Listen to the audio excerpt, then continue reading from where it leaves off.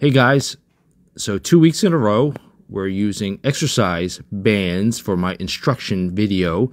And today, I'm finishing up my chest workout doing a cross fly. Basically, the nice part about this is that it allows you to simulate using cable crossovers because the focus is to bring the hand across the midline of your body to get the full contraction. Keys to this movement: hold for a beat when you go across your body.